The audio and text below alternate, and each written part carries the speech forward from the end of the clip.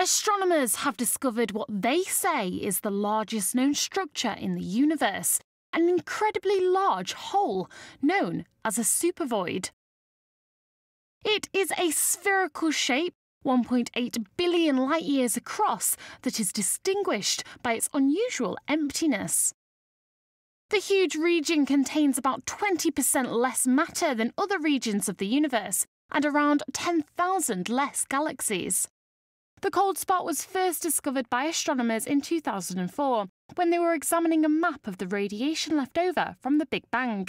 They were puzzled by what was causing it. The latest studies suggest that the cold spot could be partly explained by a gigantic region of emptiness at its centre, which drains the energy from light travelling through it.